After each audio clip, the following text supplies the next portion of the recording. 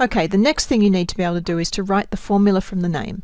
This is slightly trickier, but as long as you learn the rules and practice a bit, you won't find it too difficult. The steps are these. First, you need to identify the ions that are involved. Then you need to write out the ion formulae, including the charges on the ions. So let's start with an example. We'll start with magnesium bromide.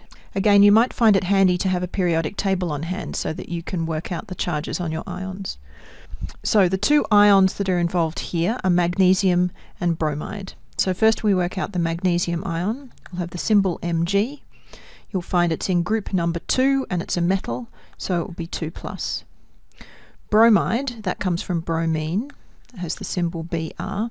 You'll find it's in group number 7, which means it gains 1 electron and becomes Br-. Okay, so that's step number 2.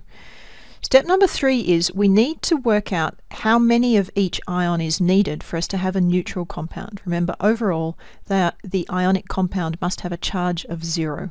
Working out how many of each ion is needed can be done by trial and error. The idea is to find a common multiple. You're looking to multiply the positive and negative charges by a factor so that the total positive and the total negative charges are the same.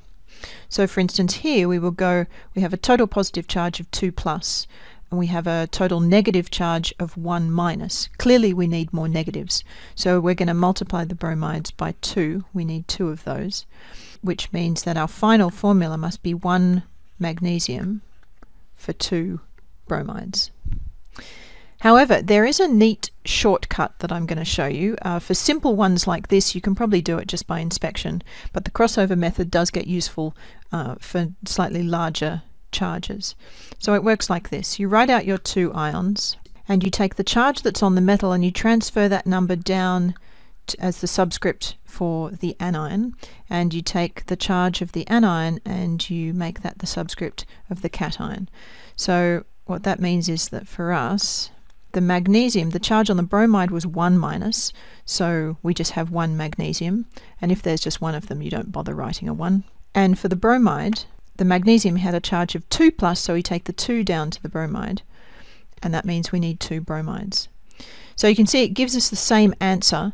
This crossover method is good as a shortcut, but it doesn't really explain to you why it works.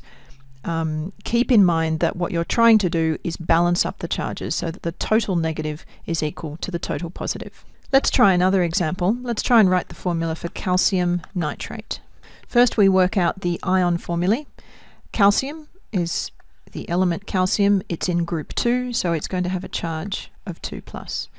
Nitrate is what, now don't get this confused with nitride, which is the nitrogen monatomic ion. Nitrate, with the ATE, that indicates that it's one of your polyatomic ions. You should remember that its formula is NO3 with a charge of 1-. Okay, if we do the crossover method for this, the 2 is going to come down near the nitrate, the 1 is going to come down near the calcium, which is going to give us a formula of 1 calcium and 2 nitrates. Now, we can't just write NO3 like this. This makes no sense at all. What we need to indicate is that we need 2 whole nitrate ions, and the way we do that is to put them in brackets and to put a little 2 outside, which means 2 lots of everything that's inside the bracket. So that's our formula for calcium nitrate. Checking that it works by our sort of total charges method, we've got 1 calcium, that's a total positive charge of +2. We've got 2 nitrates, each of those is -1, so 2 times -1 equals -2, and so we've got +2 and -2, and it cancels out nicely. One final example, aluminium oxide. So aluminium is one of our ions. It's in group 3, so it has a charge of +3. And oxygen is in group 6. That means it has to gain 2 electrons to get a full outer shell, which means that the oxide ion has a charge of -2. If we do the crossover method, we simply take the 3 down to the oxygen and the 2 down to the aluminium, and that gives us a formula of Al2O3.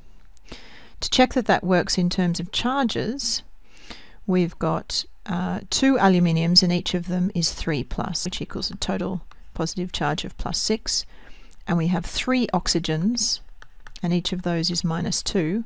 3 times minus 2 is minus 6. So plus 6 and minus 6 cancel out, and we have our neutral compound.